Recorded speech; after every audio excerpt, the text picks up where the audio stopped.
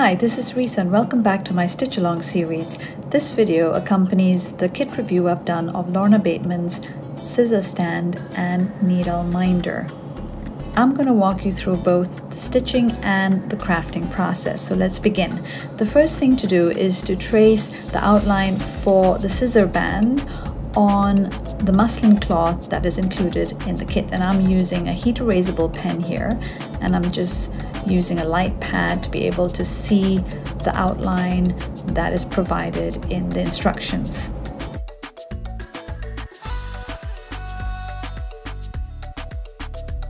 Now I'm going to lay the fabric with the pattern that's printed on it over the light pad, as you can see here, and overlay the muslin cloth with the tracing on it, and sort of try and place the pattern in the center of that outline. And so once I've sort of placed it correctly with the tips of the pattern facing in the right direction, that is towards the tip of that outline, I'm going to run simple running stitches along the outline that I've drawn.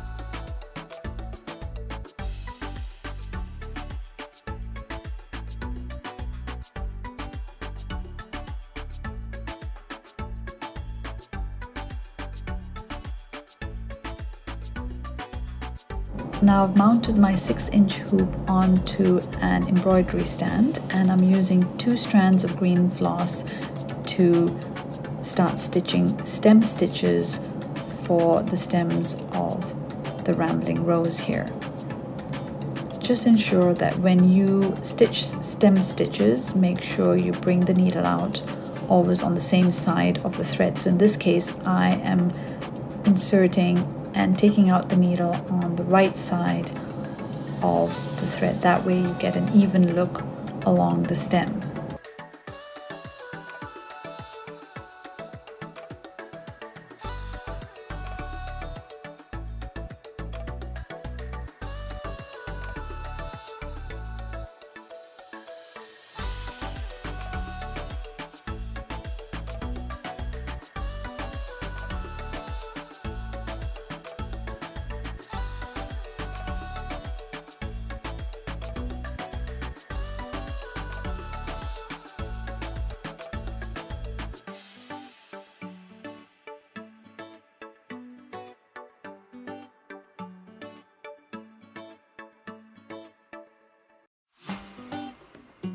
I'm going to stitch the rose buds next, and I'm going to iron the ribbons before I start stitching. I'm going to cut out a length about the width of this hoop stand here, and I'm going to cut it at a diagonal here to be able to insert it in the needle after ironing. So I'm going to use number 20 needle.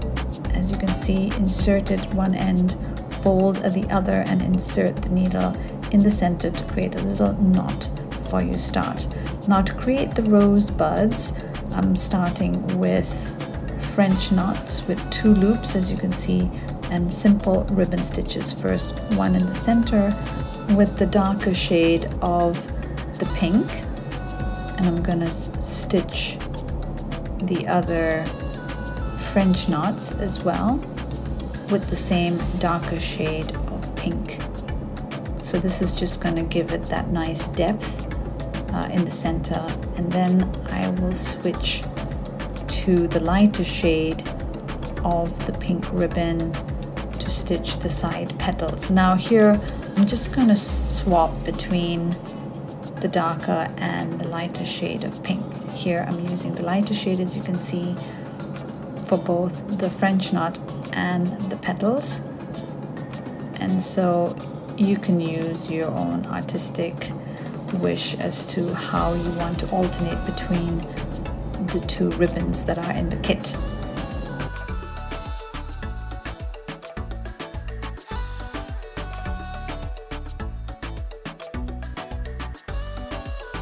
Now to end off, you may have noticed that I just cut off little tails by inserting the ribbon between the muslin and the main fabric.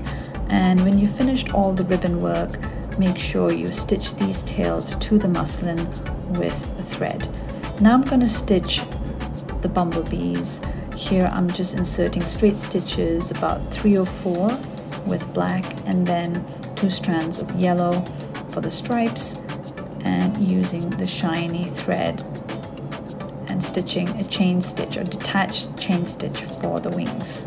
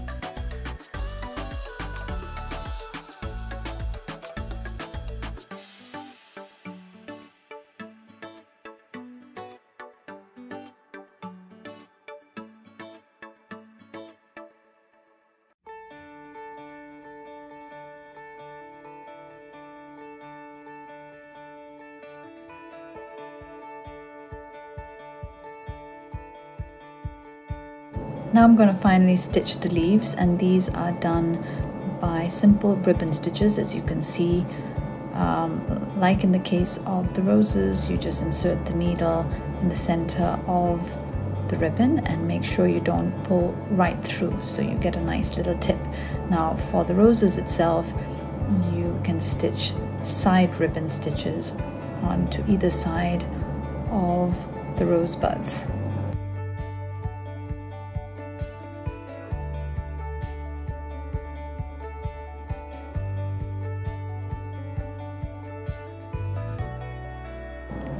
Here I'm going to stitch a detached chain stitch around this little rosebud that I have stitched with a French knot, and you can see that it kind of nicely covers sort of a baby rosebud. I'm going to do the same here.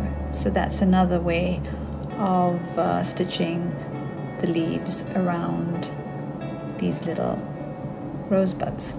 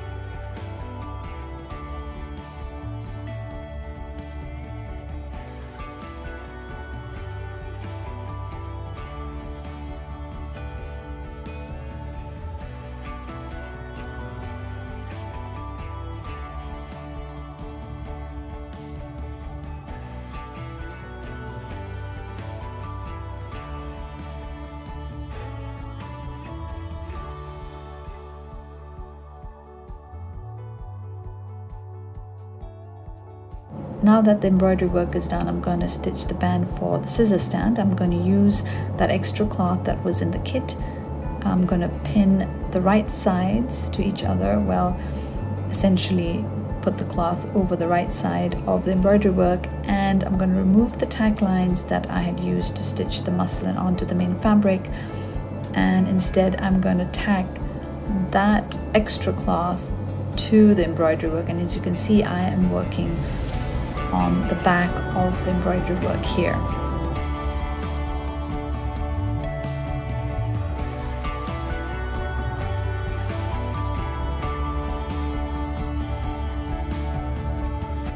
I'm using a sewing machine to make it faster for me to stitch the this band here, but you can hand stitch it by using back stitch along the lines, and the effect will be the same. I've done that before I owned a sewing machine. Make sure that you stitch on all of the sides here except for the bottom. Leave that open because you'll need to turn the cloth around when it's done. Now here you can see that I have the tack lines that I will need to remove, otherwise when I turn it right side up you'll have those stitch lines that will be shown, and I don't want that. So once I'm done, I am going to cut off close to the seam line, about 2 millimeters, maybe 3 millimeters, and then smooth off the edges so that when I turn the cloth over right side up, I get a nice line. Now turning it is going to be a bit tight. I found that difficult to do, so I used a ruler here to push the cloth through. Now make sure you push under the muslin work or under the embroidery work, and then keep pushing until you get a clean edge. And finally I've ironed it here, so I got a nice clean edge. Now I'm going to finish it. Now before I do that, I'm going to just wrap it around the spool here to sort of mark out where I need to sort of cut off the ends and where I need to stitch sort of the ribbon that will be used to tie it together.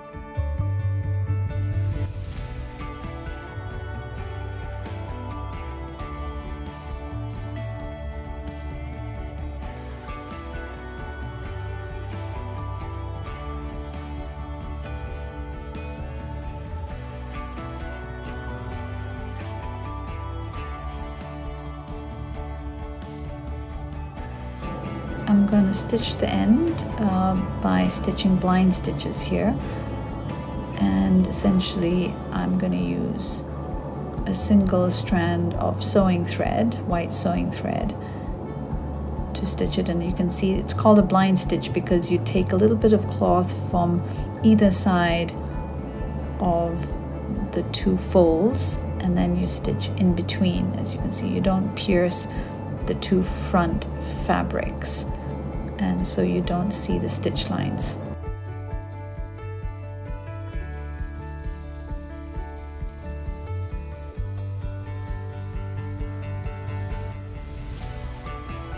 I'm going to use Palestrina stitch to stitch an edging around the band here, and I'm going to start at this end here. I'm going to use all 6 strands of the white thread that is in the kit, and I'm going to use the longest length of the thread so I don't have to break the stitching in the middle. Now I'm going to try and hide that knot right here underneath. So as you can see, I've inserted the needle in between the two folds. I'm going to tuck that little knot inside. That's all going to be hidden by the Palestrina stitch. Now as you can see, my stitch is on the top of the line here, and to stitch the Palestrina stitch I am going to enter from the top of the line to the bottom of the line, like so, there, and I'm going to pull the needle under the thread, and then I'm going to insert the needle without inserting it in the cloth, just under the stitch there. And then as you can see, there is a little bit of a gap or a Y shape here between the two threads, and I'm going to insert the needle again in between those two arms and over the thread, and then pull it through to form a little knot. So let's do that again.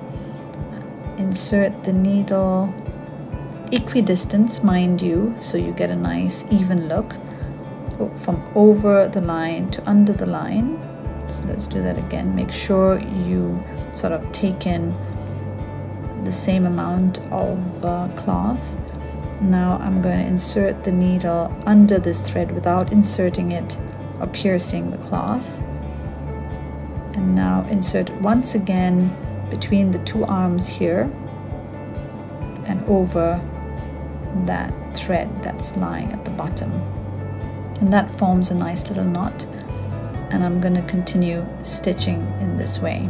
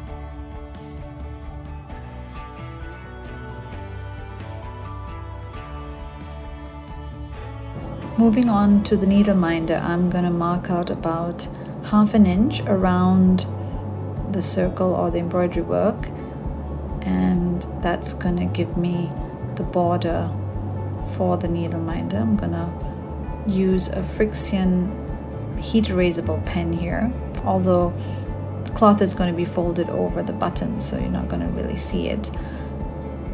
Once I've cut it out, I am going to then cut out the muslin very close to the embroidery work, making sure I don't cut any of the embroidery work that's been done. Now I'm going to use the little button that was in the kit. As you can see, there's a magnet there, and I am going to pull the cloth over the jagged edge of that bit, and I'm going to pull it and sort of attach that cloth onto those little teeth there. And as you can see, it sort of holds quite well. So just gonna smooth it out and make sure there are no kinks on the edges. So keep pulling until all of it is nice and neatly attached, as you can see here. So now once that's all attached, I am going to plug in the back of that button for the needle minder. A little bit of force and pushing is required to get that done. And here we have it, the needle minder is done. You can put the magnet at the bottom, and it's pretty strong. It sort of catches needles and pins pretty well. Isn't it just an adorable kit? Look at the design. I just love it. I can't wait to put my scissor in the scissor stand and use the needle minder. Thank you for watching this video. I hope it was useful. Don't forget to click on the subscribe, like, and notification buttons to see more of my videos. See you again next time. Bye bye.